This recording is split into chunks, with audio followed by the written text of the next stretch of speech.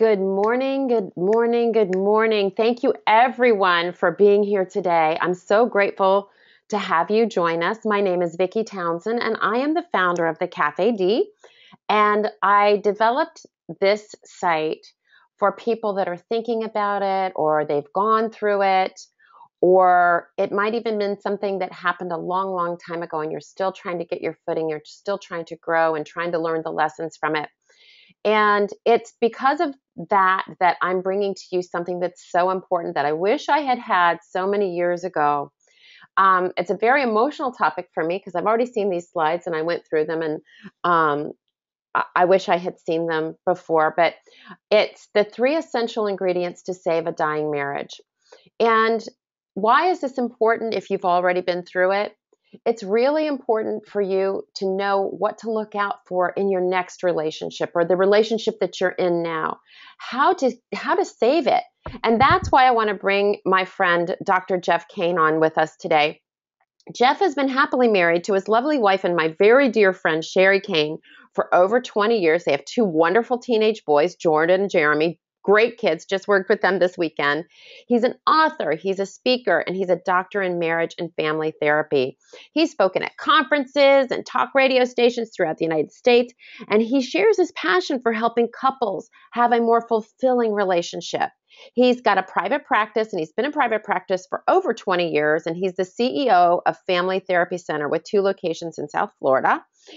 He's the founder of Relationships Unscripted. It's on Facebook. It's a community and a playground for couples to hang out and grow their relationships. He's dedicated to helping couples regain their passion, which is why he's here with us today. Passion, fire, and to help couples have incredible intimacy in their relationships. He's the author of 4 books, and his latest book is The 12 Best Kept Secrets to a Fulfilling Relationship. It's filled with great advice for couples to recharge and revitalize their relationships.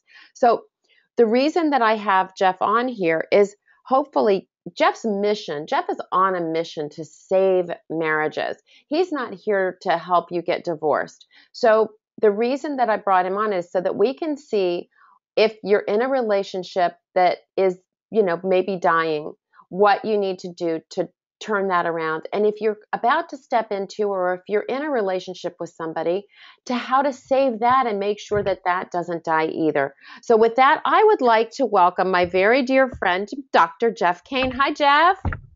Hi there, Vicki. Great to be here. Oh, it's so great to have you here. And this one's an emotional topic. It's really, and it's important too, because people need to understand what it is that they need to do the next time in the next relationship, right? So true. We all reach points and times in our lives and our relationships where we go through challenges, and we reach points where we are at a crossroads, where we're trying to figure out if a relationship can be saved and if there is still hope there, or we need to move forward. Agreed, agreed. So, Jeff, you've developed this amazing, amazing PowerPoint for us, and this slide will take us through all of the things that we need. So, on that note, I'm going to let you take this away. Perfect. Great. Well, first of all, thank you so much for having me here, Vicki. I think it's amazing what you're doing with CafeD and reaching out to people all around the world, trying to help them address some of the challenges that they're experiencing, whether it's trying to stay together or begin to move in a different direction. I think it's great work that you're doing. I'm really excited about sharing with you something that I'm passionate about, and that is helping couples find a way to address issues in their relationship and begin to move in a better direction. So one of the things I first wanted to start off with, because I know from my conversations with Vicki that many of you who are listening in are all in different places in terms of where you are in your lives and where you are in terms of being in a relationship or no longer in a relationship. So I want to start off by first having you ask yourself, why are you here today? I want you to think about what brings you here as part of this conversation that we're having. Is part of it that your relationship is breaking down and maybe it's hanging by a string? Maybe you're at a crossroads, a fork in the road. A lot of times in life, we reach places where we are just trying to find answers and not quite sure of how to find them. And it can be a challenge, when you're in a place and things aren't working well, and you have an investment. Many of the couples I work with have been together for 10, 15, 20 years or more. And life is precious, relationships are precious, and beginning to try to find answers can be such a challenge, especially when you feel like you've tried everything. I often hear couples say that they've tried everything they can possibly do to resolve issues in their relationship, and they feel like they've run out of solutions. So that might be you. You know, you might be at that crossroads where you feel like there is no more solutions to find. And I can tell you that as many solutions that you try to find, there's always more to find. And a lot of times it's just we have a set of solutions that we're familiar with, and we haven't really had a chance to look outside those beliefs that we're carrying. And for many of you, it might be that you're losing hope. You know, after being in a relationship for a period of time, it's so easy to begin to lose hope and wonder, can this relationship be different? The struggles and the challenges of trying to connect and just feeling so distant from your loved one. This is a person, if you go back and think about that, you fell in love with, right? The person that things were amazing with at a certain point in time, and then all of a sudden things started to change. And sometimes when things change, we know they're changing, but we don't always know what to do about it, or how things could begin to be different in your relationship. So we're going to look at that a little bit today. If you are in a place where you're at a crossroads, you're losing hope, you know, or breaking down, relationships breaking down, what can you do to begin to move forward? And for some of you, it might be the feeling of being numb in a relationship. And usually numbness really comes from having a long period of time where some of the really important issues haven't been addressed, and maybe you've tried so many different things to try to connect, and as much as you've tried to connect, in the end you felt very disconnected. So the feeling of being numb is really just your kind of mind and your body's way of kind of keeping you safe so that you don't feel the pain of what you're going through. And we're going to look at that a little bit today too, is how do you manage things when you're feeling numb, and what do you do as you begin to try to move forward? So can your marriage be saved? I hear this question all the time when I speak with couples over the phone before I meet with them, or when I work with them on Skype all around the world, is can our marriage be saved? You know, can things be different in our relationship?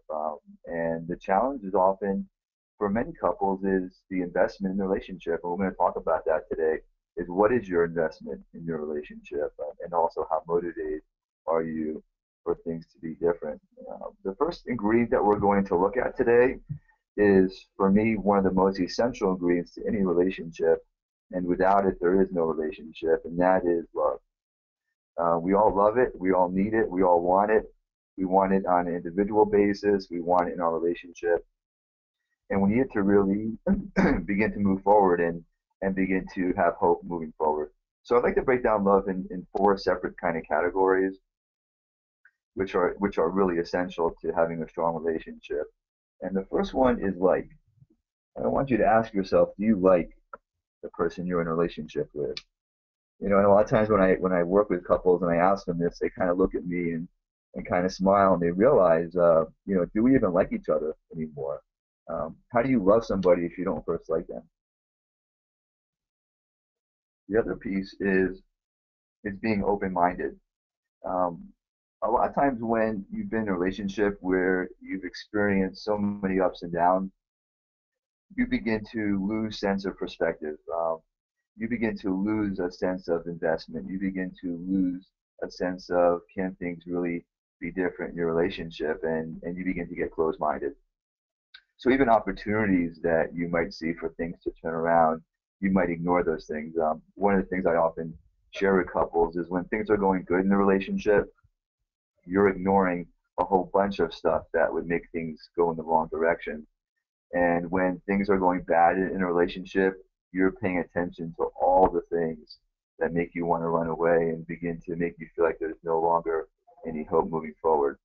So part of it is being open-minded, and ask yourself, you know, can you be open-minded in your relationship? And if you're not, how can things change if you're not going to be open-minded in your relationship? So the conversations that a lot of times couples have when we begin to look at them and begin to break them down, a lot of the conversations stay stuck because you already feel like you have the answer, right? In your mind, you already feel like you know how things are going to unfold.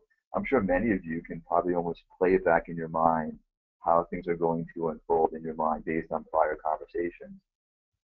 And that gets kind of old, right? Because how many times can you get the same conversation and feeling that same dead end road and realizing, wow, where are we going with this? Why are we even going to have this conversation? So a lot of times that's what leads people to begin to get closed-minded, is just the feeling that things can be different or that they won't be different.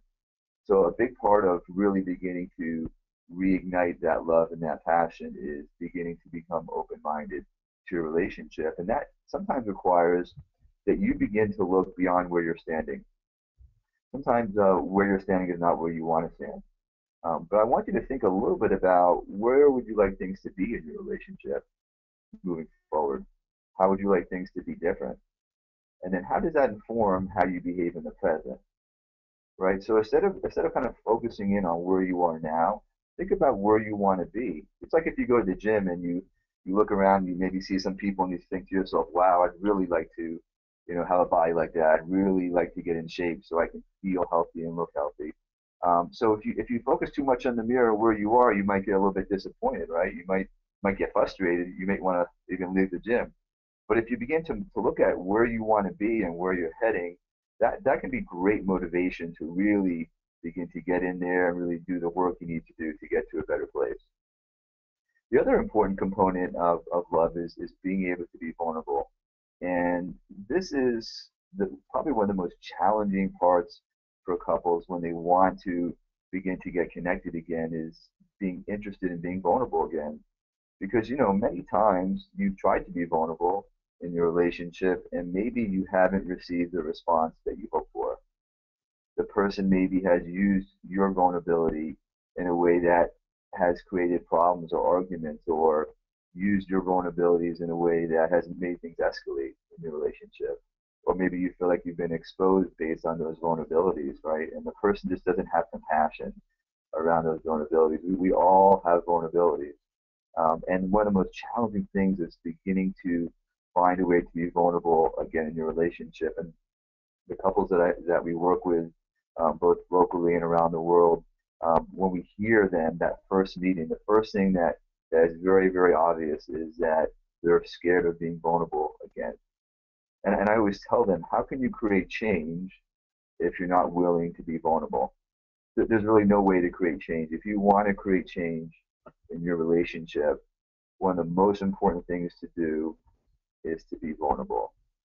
And being vulnerable is difficult when you've been through a lot, because you're scared, you're concerned that if you do start to be open with the person you're with, they might let you down, or that they may not be vulnerable in return. So there's a lot of pain and a lot of hurt that goes into that. And it's really beyond the scope of what we're getting today, but part of it is being willing to be vulnerable again in your relationship, because that really opens up pathways for you and your loved one to connect in a very deep way. The last component of love is empathy. And I can't really even emphasize it enough how important it is to have empathy in your relationship. And it could be as simple as just sitting down and listening to your loved one and really trying to connect with where they are. I know a lot of us as men, we're fixer-uppers, right? So you hear your wife share something that she's frustrated with or irritated by, and the first thing that we often want to do is swoop in and begin to find solutions. Begin to go in there and help your wife move from where she is to where you think she should go. But one of the things I want you to think about is, are you really moving the person in the direction that they want to go, or in the direction that you think they should go? And that's a big difference. That's a very big difference. But empathy could be simply just sitting there and listening and really being there in the moment. And when I say be there in the moment, I mean it completely and totally. Being there in the moment, really trying to understand where your loved one is. If your husband is not with you totally in that moment, how does that make you feel? If you're sitting there and talking with your wife and you feel like she's more interested in Facebook or more interested in something happening on the TV than your conversation, it's hard to feel that that person has empathy for you. And that creates disconnection, and inevitably affects your love, right? It affects your connection. It affects your closeness. It affects the ability for you and your loved one to connect on a very deep level. So empathy it runs throughout the relationship, and a lot of times I use the example. Those of you who have children, this will make a lot of sense to you. Is when you show empathy to your child, it's just natural. You don't even have to try. Your loved one comes home, your son or your daughter comes home, and they had a rough day at school. It's not very difficult to sit there and listen and really try to understand. Well, what wrong with your day? What happened? How can I be here for you? Right? Or they scrape their knee. Right? The empathy is just natural. You want to show love. You want to be there. You want to support your child. And on an adult level, that love and that support is no different. It has to come from a very deep place. And having empathy is very difficult when you start to lose love in your relationship. So part of it is beginning to look at that, right? And a lot of times I have couples asking me, how do I get the love back? How do I begin to love again? And that's probably one of the most difficult things to begin to recapture in a relationship because we can't manufacture love, right? No one tells you to love someone, it just happens, right? But I can tell you this, if you begin to change behavior, your love will begin to change. And your emotions know what to do when you start to notice behavior and experience behavior that makes you feel more connected. So that's a big, big, big piece of it. It's beginning to show empathy in your relationship and beginning to connect on a very deep level. Jeff, can I ask you a So, couple of yeah, questions? Because this slide was just amazing. And the sure. first one about liking the person that you're with. I think that, you know, when you've gone through so much, and that I have questions about the being vulnerable too, but when you don't necessarily like somebody because they've had some really, awful behaviors that you see that, you're not so, they're just not acceptable to you. And you sit there and you realize, I'm not sure that I like this person. Is there a way to get that back? Getting the liking back, is that what Yeah, you're can you asking? like them? You said that was like the first question is, do I like this person? If you like this person, that's obviously a key ingredient. But if you don't like them for some awful behaviors and some history that you've got with them that you've had that's been uncomfortable, can you compartmentalize? I'm not even sure what I'm really trying to No, drive at, but how do you get the like back? Forget the love. How do you get the like back? well, I think that's a great question. Really getting the light back really has to do with addressing the underlying issues that are affecting your ability to connect with your loved one. So it's not really compartmentalizing at all because when you kind of compartmentalize, what you do is you try to ignore something that's still having an influence on you. So really begin to like someone really begins to diving into addressing the concerns that are getting in the way of you liking a person. Just like if you had a friend that you liked a lot and then something happened or many things happened that made you feel differently about that person, you sit down maybe and have lunch with that person, you begin to really address and work through what exactly happened and how did it affect you and how did it begin to change the way you felt about the other person and the connection that you once had. So it really has to do with some real deeper stuff and really begin to address the depth of what's happened in your relationship and how it's pulled you apart because that's what affects your ability to like the person you're in a relationship with. Gotcha. Gotcha. And the second one that stood out to me, because I'm over here taking notes like crazy. And the second thing that stood out to me was being vulnerable. Because when you become vulnerable, and I guess this would be, in the context of trying to save your marriage, um, but it's also a key ingredient for an ongoing marriage that's wonderful, right? And for future relationships. So vulnerability is a very important part of both of those sides of the coin. But when you've been vulnerable and you say, okay, I will be vulnerable again, would you say if that person again, what's the word? You know, stomps on your vulnerability or betrays that vulnerability, is that the life lesson that you learn to say, okay, this is not a salvageable relationship because that person has once again taken advantage of my vulnerability and hurt me? Is that what would you use that in that Well, context? it's different for everyone, right? So when we talk about vulnerability, everyone has a tolerance, a different level of tolerance for how much they can manage in terms of, person crossing that line of vulnerability before they've had enough. So for some people, I've had couples where, when that line is crossed once, in many cases, that's all it takes. We've crossed that line once, and I'm not sure if I can ever be that close to you again.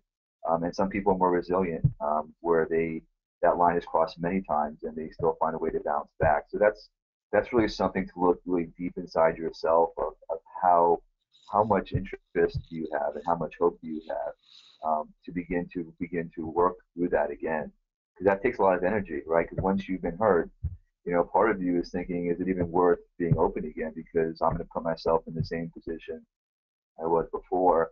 But I always kind of use the example of if you threw somebody the keys to your car because they need to borrow your car, and they came back, a few hours later, and your car has dents in it, and there's paint missing, and the car is just a complete wreck, and they hand you the keys back, and they say, well, I'm sorry, I didn't mean to harm your car, I didn't mean to put all those dents in your car, and you go and you fix your car, and you get it repainted again, and you get rid of the dents, and 3 months later, the person comes up to you and gets the, can I borrow the car again, right?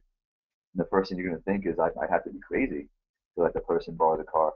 But the truth is, if you want to ever be able to trust that person again, you would have to be able to take that risk of possibly giving the person your car again and coming back in bad shape. And the same thing with a relationship is, there is a risk involved with doing it, but you'll never see what the possibilities are and if things can be different unless you are willing to take that risk.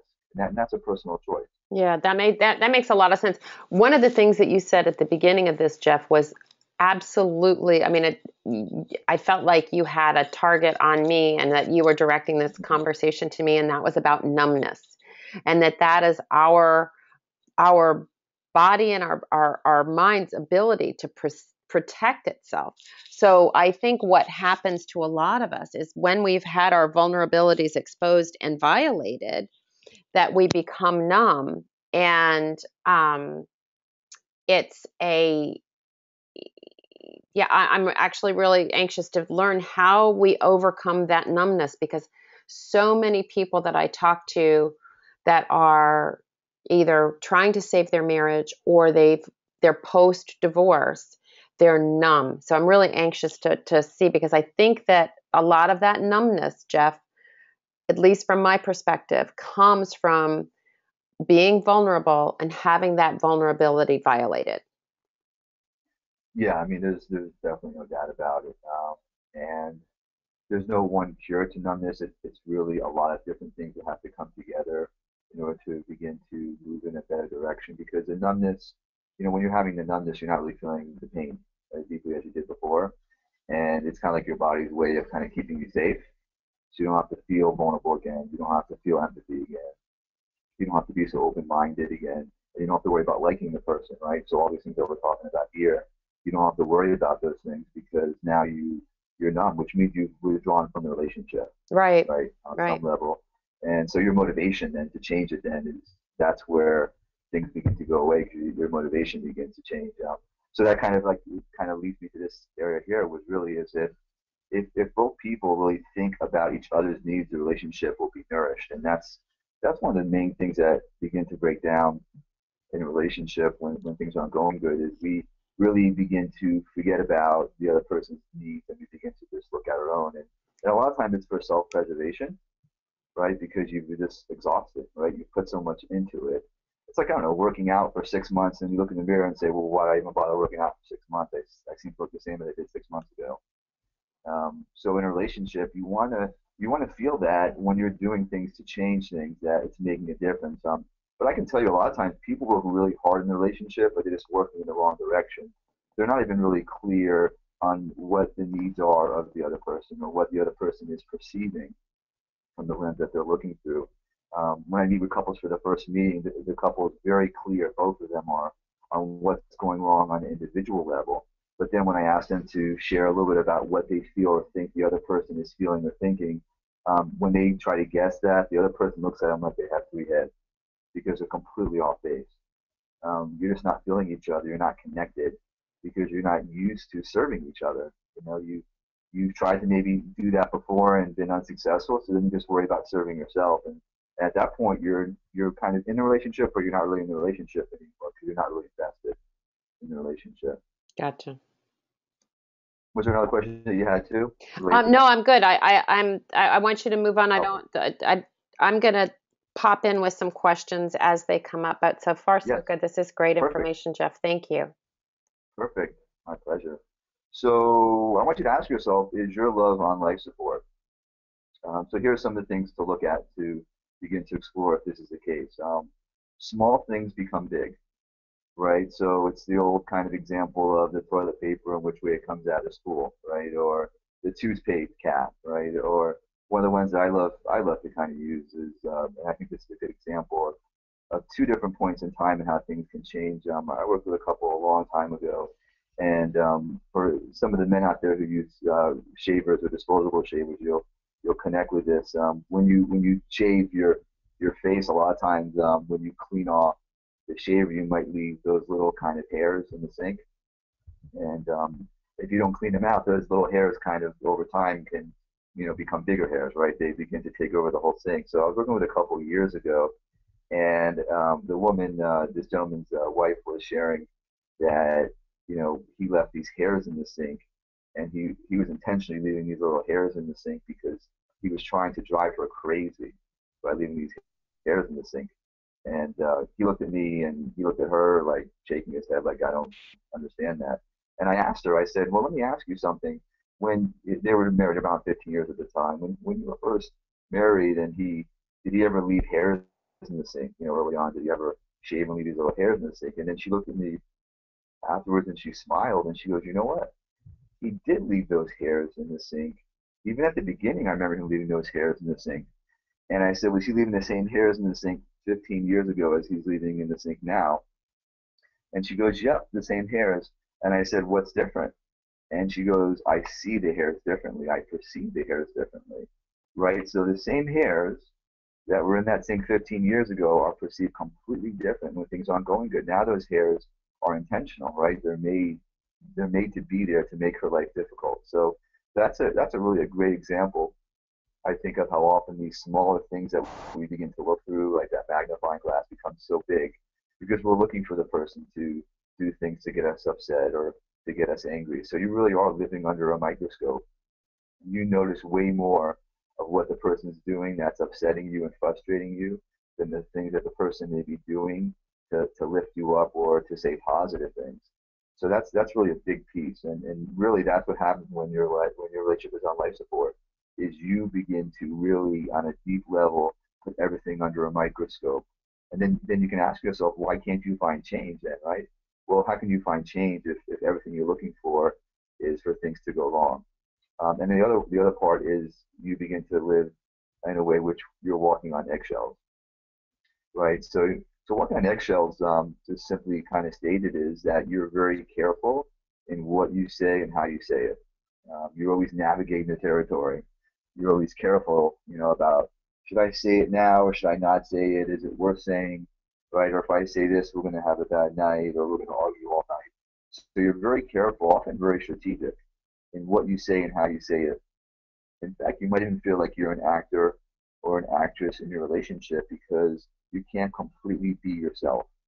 You have to put on a facade or a certain image in order to connect with your loved one. If you don't, what ends up happening is you end up having these explosive disagreements because you can't be yourself. So those are all examples of things being on life support in your relationship.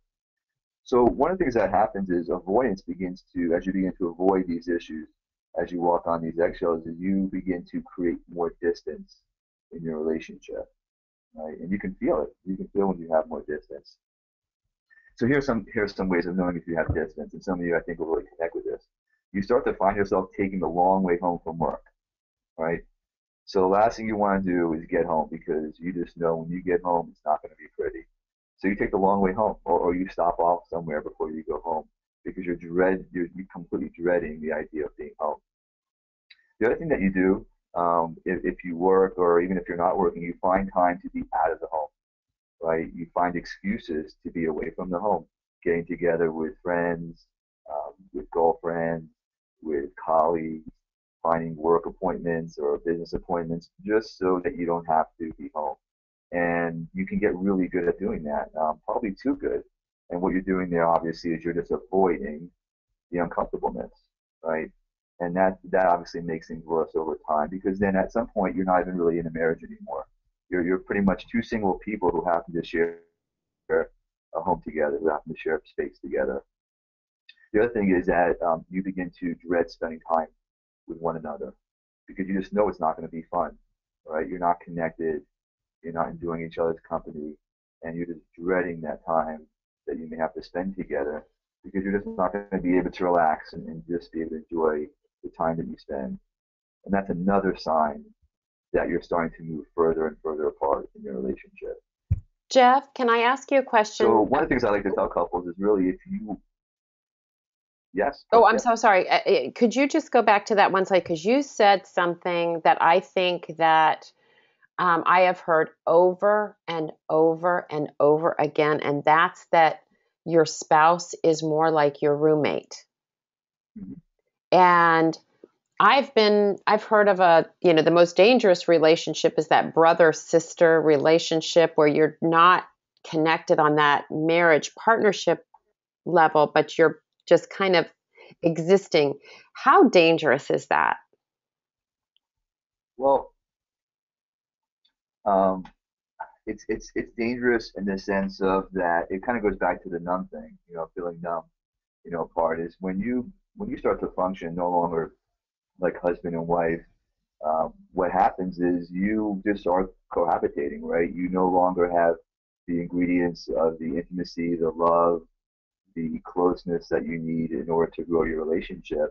So you are functioning like roommates on that level. And over time, the more you do that, you'll see more resentfulness, more frustration. You'll see more anger, more sarcasm. A lot of things begin to come out because you're just frustrated of trying to make something work that may not be working, and you may not just have the solutions to know how to make things different. This is amazing stuff, Jeff. Like, I haven't taken this many notes on a webinar that I've done than I have, and we're only a few slides in. So this is great. Thank you. Great, my pleasure. So if you want to save your relationship, it's critically important that you share your feelings. For you to reconnect and feel those emotions, you have to be open and be vulnerable. And there's really no other way about it. That's really the only way to begin to create shifts. And if you're not sure how to do that together, I would encourage you to find a person, an expert who works with couples to help you do that. So then the next piece I want you to think about is, could you unintentionally make your relationship worse without even knowing it? Could you be unintentionally making your relationship worse without even knowing it? I see it so often with couples where they're actually making things head down a road that's going to make things worse, and they don't realize they're even doing it. And where it starts really is the comments that you make and the questions that you ask, right? So a lot of times when you're in a relationship with somebody, you may be trying to, in your marriage, you might be trying to really hard find a way to get closer or to connect. But sometimes it's not the content of what you're saying, it's the way that they're going about saying it. And it also has to do with the way the person's hearing you. So imagine this, being in a relationship for so many years and you're not realizing it, but what you're doing and the way you're approaching the person you're with unintentionally is making things worse. But then the other person is not telling you that what you're doing is making things worse.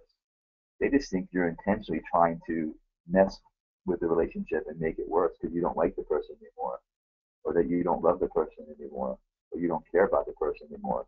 But what you're doing is completely unintentional because maybe you're frustrated, or you're irritated, or you're uncomfortable, and you're not even sure how to even approach the person you're with anymore. And that's how complicated relationships can be over time, is you begin to not even know how to approach the other person. And the things that you're doing, which are unintentionally making things worse, you're going to keep on doing because you don't know that what you're doing is actually making things worse. How can you change something if if you're not even aware that it exists? If you don't know it exists, you are not going to change it. I love this picture. So I want you to ask yourself, really, what is your choice? What is your choice? Do you want to have compassion in your relationship, or do you want to lecture each other, right? How many of you ever felt like this, male or female, either way, right?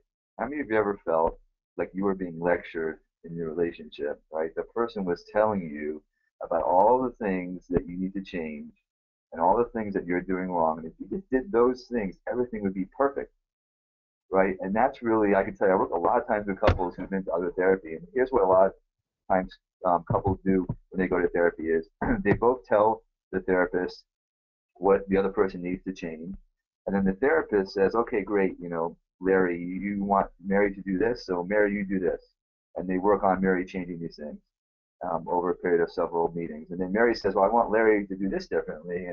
And then the therapist says, okay, great, Larry, you need to begin to do this differently. And then they all go, a few months, and they feel like the therapy was a success. And then things go good for a little bit. And then here's what happens. 3 months later, 6 months later, a year later, things begin to go right back to where they were before.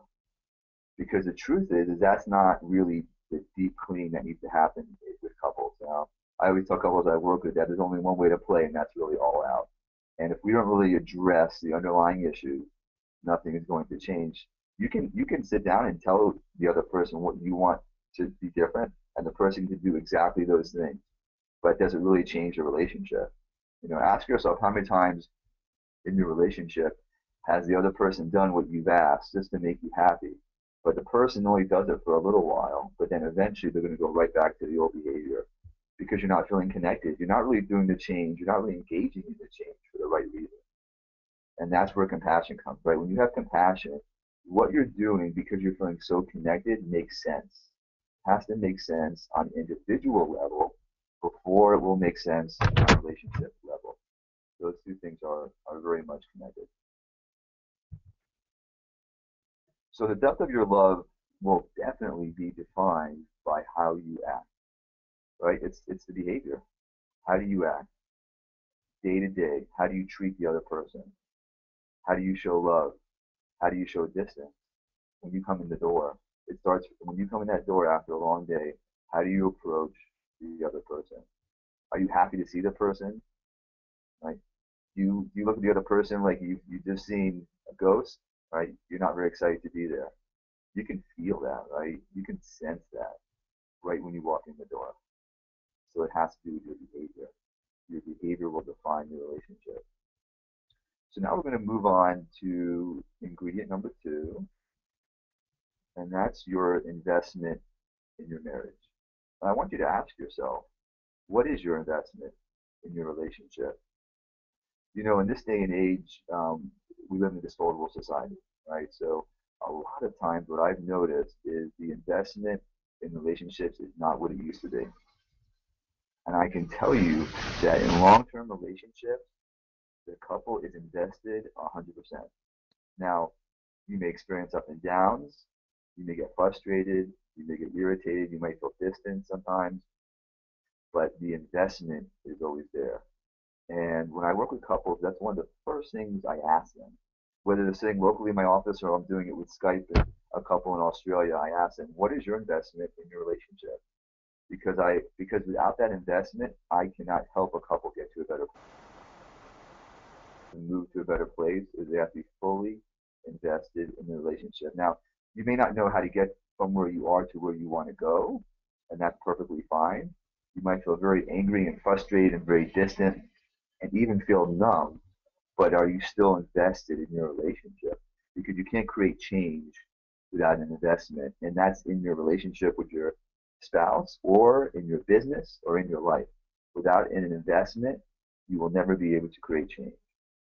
Jeff, I have a question about that because you've struck on another chord with me, and that is it seems that people, and I don't know if it's just a perception or if it's reality, that yes, I feel like people feel that marriages are disposable these days. That's just, and maybe it's because of the universe that you and I live in.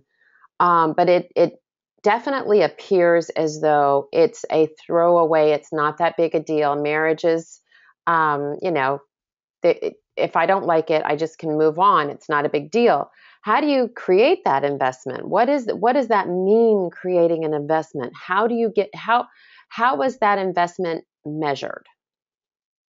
Well, we're gonna explore that moving forward.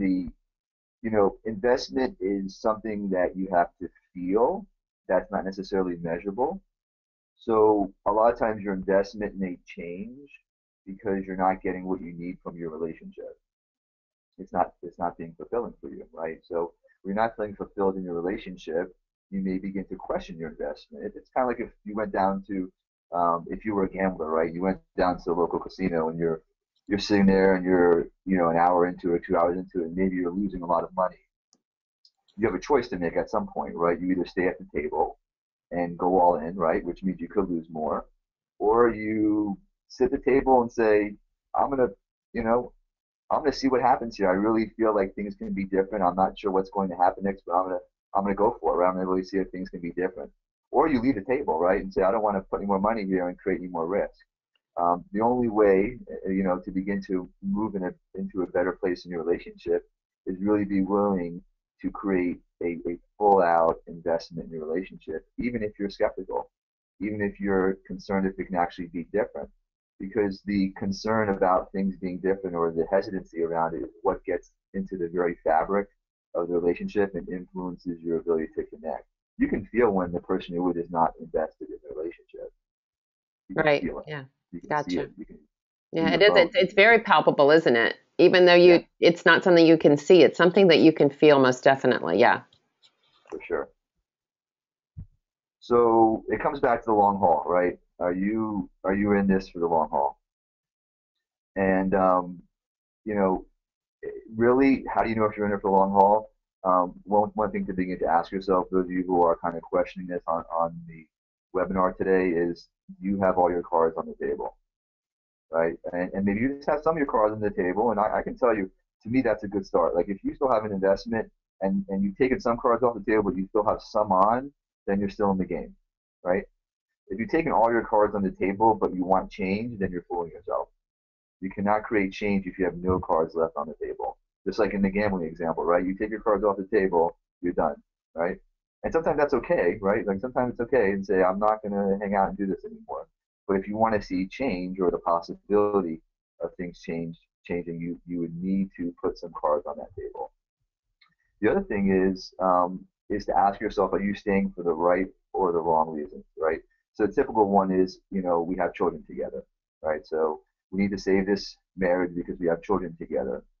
I've worked with so many couples who grew up in homes where their parents were married, but they hated each other. They didn't like each other at all. And there was very little, if any, love in the relationship. And I've asked them so many times, would you have preferred that your parents stay together and fight and be miserable or pretend everything's okay, right? Or would you rather them to live in two separate homes and had two happy parents, two single parents, but very happy parents that you can enjoy their company with? And 90 something percent of the time, the person says, no, I wish they ended the relationship because the children suffer. They can feel it when things aren't going good. They can feel when there's not that connection. They can feel the underlying tension. And that begins to affect the very roots of who they are. So sometimes what you're trying to save or what you're trying to stay in, even if you feel like it's for the right reasons, over time it may influence your children and have a negative effect on them moving forward. Oh my gosh, Jeff, that's huge what you just said, and I agree, I happen to agree with it too. Staying in a relationship where children do not see what true love and connection is, teaches them and that that's what a marriage is, and that's not healthy either. Yes, yes, that's big. That's really a big one. It's so big. And the other one is really how deep or how shallow is your connection, right? Because if if you're just going through the motions and you have a shallow connection, how would you expect to create change in your relationship? Um, you're your ability to move forward or to create change is very much connected to your investment and how you feel about the person you're in a relationship with. So you can be very upset with somebody or very angry, but still have a lot of love. Yeah, right. You just may not sure of how to feel the love that you once had or feel the connection that you once had, right? But if you have a deep connection there and you still have that love, that's one of the most important ingredients to try to move your relationship from where it is now to a better place. So part of the question I often get when I work with couples is then kind of it's more of a kind of indirect question is should I increase my investment in this relationship? Is it worth is it worth saving? Is it worth trying to play all out and see if things can be different? And that's really what a personal choice that is, right? Because at the end of the day, when you move forward years down the road, you really want to make sure that you thoroughly thought through your decision and it was a good decision at that time, right? And if you really made an investment there and you want to make sure that you figure out whatever you need to, whether it's to stay in and work it out or to move forward, you want to feel like you put everything into that. But in order for that to happen, you have to ask yourself, are you open to finding new solutions? A lot of times I hear couples say that they want solutions, but what happens is when we get into like the real meat of it and the real core of it, and they really have to work on stuff, the behavior always will show the reality of where that person is. The person who really wants to save the relationship and really has an investment, their behavior will show their spouse that they want the relationship. They'll begin to shift things and begin to change things, which can be uncomfortable to do. But I can tell you that there's no change I've ever seen with couples that's worthwhile that doesn't require some uncomfortableness. There's no change in your life that doesn't require that you become uncomfortable. So that's part of what I see as what this experience would be like for any couple who wants to change things is being willing to be uncomfortable and also being willing to play all out and all in. Because if you're not willing to do that, your relationship will never go from where it is today or where it may be today to where you want it to go. So you have to ask yourself, are you really open to finding new solutions? So let's say your investment isn't exactly where you want it to be right now. And I want you to begin to think about and ask yourself, what steps do you need to take, right, to begin to address what is being ignored in your relationship? Why is a problem being ignored? There's reason or reasons often why problems are ignored in a relationship. And a lot of times, one of the main reasons why things are being ignored in a relationship is because you've had a lack of success when you've tried to address the problem together, finding solutions. So you begin to become disappointed. It begins to affect your motivation to find change in your relationship. So one of the first steps of really beginning to work on the issue of your investment, begin to alter it, begin to make space in your relationship to talk about what's been ignored. One of the biggest things that affects a couple's ability to stay connected is begin to talk about what often has been ignored before in the past. What's not spoken about often plays a much bigger role than the actual words that you use. So being able to create space in your relationship to talk about what's being ignored can completely shift the relationship and completely shift your investment. The other part is what's the game plan, right? A lot of times I sit down with couples and I ask them, well, how would you like things to be in your relationship moving forward in the next, year, or the next 5 years, the next 10 years? And a lot of times the couple has a completely different game plan. So ask yourself this: how can you be in a marriage and expect success if you have completely different game plans? Those of you who watch sports, one of the best ways to tell a team that's very successful from a team that's not is go look at how they're game planning it, right? What are they doing? In a team that's not working well, once the score starts to go in a bad direction, you can just see them giving up. They don't have hope. Whereas a team that is doing really well and very successful and has a winning record, when the chips are down, it's just motivation to try to figure stuff out. They actually get inspired, right, when the chips are down because they pull even more together and get closer and figure out how they're going to get from where they are to where they want to go. The other piece is, are the steps to change that you're creating, is it a fit for both of you, right? Because a lot of times in your mind's eye, you have an idea of what change should look like, and you assume that that's the same change that your loved one wants. But are you checking that with the other person? Because usually here's the way it works. is you have your idea of what change should look like, and your significant other has their idea of what change looks like. But it doesn't necessarily mean that that's a good change for your relationship.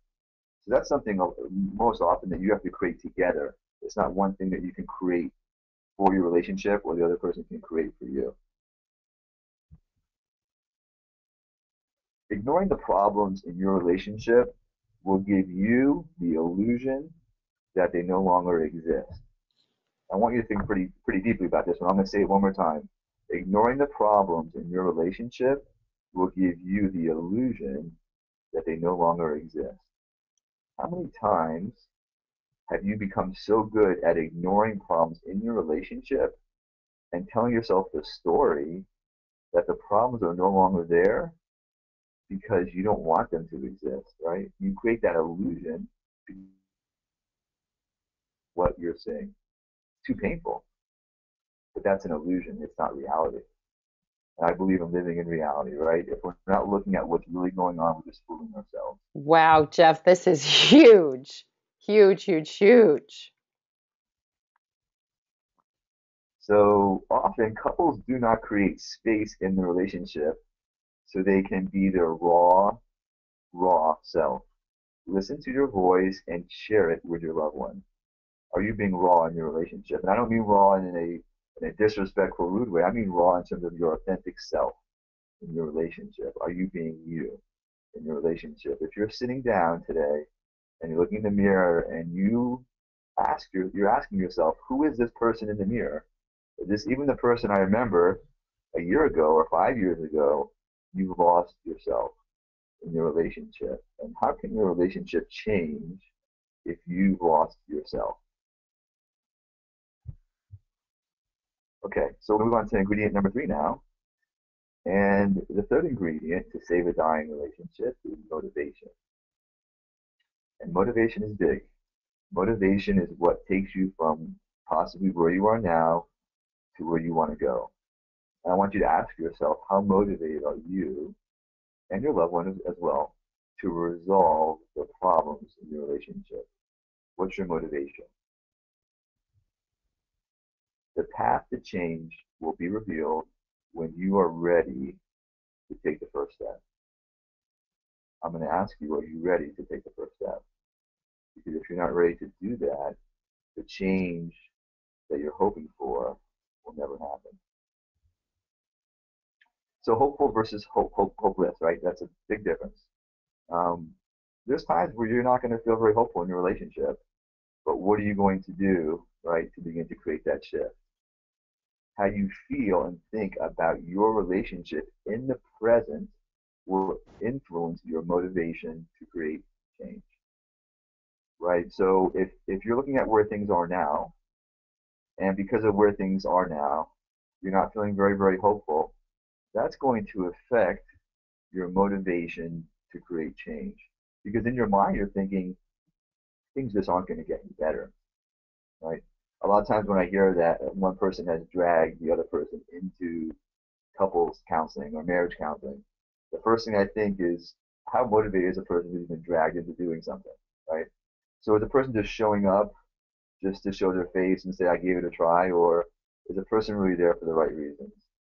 Um, there's no ability to on my end to create change for somebody who's been dragged into anything, and I don't even try to do that, because at the end of the day, the person has to really want the change and have that motivation to create that change. Even if you don't know how to get from where you are to where you want to go, if you're motivated to try to figure it out, that's one of the recipes to begin to become more hopeful and begin to create change. If you're hopeless, right, in the case of somebody being dragged into counseling, if you're hopeless, how do you begin to create change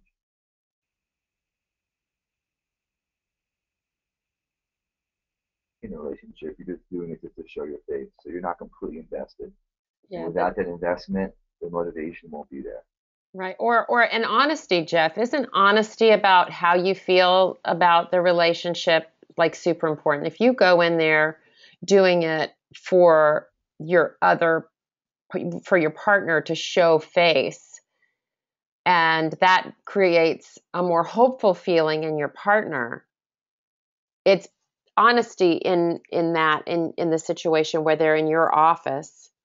That honesty is really important, because I actually went through this, and I don't believe that uh, the motivation was honest and with integrity on fixing it from my partner's perspective. So I think that just, and maybe he wasn't even being honest with himself. Who knows? But that's a really, I think, important part, is that we've got to both know where we stand when we're in your office to be able to move forward with honesty.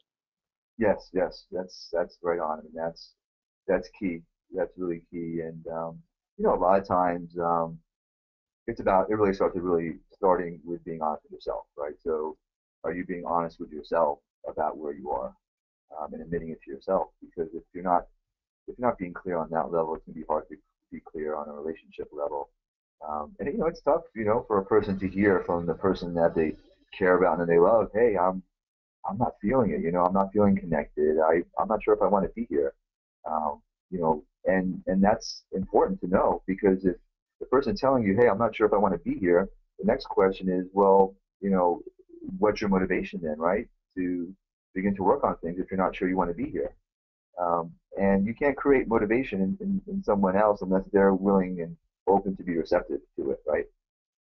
So the coach, the person who's coaching a team, I mean, he can be the best coach, but if the team is not into the message, right, and not really motivated, then the coach, no matter how good he or she is not going to make a difference. So this context is about creating change when you work with somebody who's an expert in the area of couples. But no, if the therapist is going to try to motivate you to create change, to me, the therapist is in the wrong place, because the motivation has to come from the couple, right? It has to come from you. If the therapist is the one that's creating the motivation, then you better bring the therapist home with you and make sure they sleep in the room next to you. Because at 2 in the morning, you may need him or her to come into your room to help create motivation again. That's expensive So you couples don't counseling. want, yeah, yeah, yeah. And hopefully the therapist doesn't have any other things going on in their life, right? So, They can't have you know, a private life, right? like, what about Bob? So I think it was What About Bob? I think that movie. So yeah, so you don't want that, and you don't want to rely on a therapist to create motivation. You're not really People go to therapy for years and years. Often I've noticed the motivation that creates change comes from the therapist, which I think is in the wrong place. It needs to come from within the person, and then eventually you fire the therapist. You won't need the therapist any longer, because you'll be so good at knowing how to create change between you and your loved one that you'll have the skills necessary, rather than having the therapist to be the one to facilitate the change. So one of the questions to ask yourself, and I'm sure some of you who are here today are kind of asking yourself this, is, are you really ready for the change, right? And if you're not ready for the change, then don't fool yourself, right? Vicky was saying before about a big passion of mine is saving relationships. But I can tell you that I won't try to save a relationship if they don't want to be saved. So, you have to want to be in the relationship. You have to want to create the change and have to really want to be there and be motivated and invested in trying to find solutions. Being talked into it is never a good idea. And I will often fire clients during the first meeting. At the end of the first meeting, they want to know why I won't work with them anymore. And often it's because I don't see that they're both really invested and motivated to create change. And that's really the only way to begin to move to a better place, is being willing to be invested in your relationship and really have the motivation to begin to make things different. Without those two factors, then nothing will begin to change in the relationship. And love in and of itself is not enough. Sometimes there's the illusion, if you have love, that that'll be enough to save the relationship. Love will keep things afloat for a little while, but inevitably, if the behavior doesn't change, if the investment doesn't get deeper and stronger, the connection doesn't begin to get altered, then nothing will begin to become different in your relationship. So the first can often be the most difficult. And I want you to ask yourself, are you willing to move past what's keeping you stuck to see the possibilities that life may offer? The first step is the most difficult, because why? You're not sure if what you're going to do is actually going to make things different. And there's no promises, right? When you put yourself in there and you're playing out all out and you're being vulnerable, There's no assurances that what you're doing is going to equate to the change that you're looking to find. It may not happen the way you want it to, but are you willing, right? Are you willing to take that first step? And life is like that, right? Whether it's on an individual level, relationship level, or in business, is the people who find the most success are willing to take the first step to creating that change and being vulnerable. They're willing to see what life has to offer, and that is a risk that you have to decide if you want to take. That's a personal choice. So one of the best ways of fixing your relationship is to first start with fixing yourself, right? So the first session when I meet with couples, they do a great job of sharing with me how the other person needs to change. They have it down to perfect. A long list of, you know, my husband, my wife needs to do these things differently, and if they do this differently, everything will be fine. But how many times have you tried to fix your partner and came up completely unsuccessful with that approach? So it really starts with fixing yourself. When you fix yourself and work on yourself, the relationship will change, or you'll move on to a new relationship, right? Those are the two possibilities. So ask yourself, what's more painful, right? Ignoring the problems in your relationship or addressing the problems, right? Sometimes addressing it can feel more painful because you're bringing up stuff that is just so uncomfortable. Ignoring it can give you the illusion that everything is not so bad, so you don't feel the pain as much. That's how you begin to get numb, is you begin to ignore the problem. But we all know in any relationship that's going to shift, that you would need to, on a very deep level, address the problems that are keeping you stuck. Because if you don't, you get more distance, as many of you have experienced, more distant, more disconnection, and at some point you stop liking this person that you used to love. So ask yourself, are you willing to play all out, right? That's how you begin to create change in your relationship. Being willing to play all out. You're completely in. Every fiber, the fabric of who you are. Now you may have doubt. Can things be different, or can things change? But are you willing to play all out and give it a roll, right? Give it a chance. It's like that person who plays all their chips in at the casino, right? Are you willing to play all in? If you're fully invested in the change, the possibilities are endless. I've seen couples who their relationship, I would say, is in critical condition. They're on life support, but they wanted to breathe so badly. They wanted to breathe life into their marriage so badly. They're going to do whatever is necessary in order to turn the corner. They're playing all out. They want to figure it out. You want to figure it out. Does your loved one want to figure it out? If you want to figure it out, that's one of the first steps to begin to create change and save a relationship that's beginning to fade away. How can you create a happy marriage if you don't know what truly makes your spouse happy? If you don't know, then ask. A lot of times when you try to be mind readers in our relationship, ask your loved one what makes the other person happy. What do you need in order to be happy in this marriage? Ask yourself, have you ever asked yourself, as you're sitting here today, have you ever approached a person you're with and asked that question? That's critically important. The other thing is, in order to create change, you have to dedicate yourself to making things better. It's really a dedication. Like anything else you've ever invested yourself in that really was worthwhile, is you had to dedicate yourself to making things move from where they were to where you wanted things to go. You also have to have desire, right? A desire for a deeper connection with your partner, and also being ready and willing and able to make the changes. So as you're sitting here today, I want you to ask yourself, and maybe it's something you need to think about a little bit, is, are you ready to ignite the fire, the passion, and begin to experience a deep connection again? Ask yourself, are you ready to do that? Because that's what it takes. Are you ready to do that on a very deep level? I want you to think back to the greatest of times that you've had in your relationship, right? The smiles, the laughter, the connection. Remember the times where you could just read each other's mind? It was just so easy, right? And then things started to change. So many times I have couples ask me, can you really capture that? Can you really ever get back to that exact place? Well, most likely you're not going to get back to the place you were the first 3 months you were dating, right? But yeah, you can recapture the love and that connection on a very deep level. It's just a more mature love because you've been through some things together. When you first get to know each other, you don't have any of that baggage, right? And ask yourself, are you tired of being frustrated with your relationship? And are you ready to start to be happy? Ask yourself that. So what I what I was sharing with Vicky is, and I think she's gonna probably put up on the site, but here's also so you have it. I'm giving everyone who's on the webinar a free ebook, and it's called The 5 Critical Signs That Your Relationship Is on Life Support. So there should be a link. I think that Vic will be putting up. If not, you can write into the email above at info@relationships.com. And we'll give you the 5 critical life support. It's an ebook, which really kind of goes into some of the things that would be telling you that your relationship is on life support, but it also gives you great solutions to begin to bring your relationship back to life once again. And the other thing I'm doing for everyone on the webinar today is you can call our 1-844 number, More Love, if you'd like a complimentary consultation. That's for everybody that is on the webinar as part of CafeD.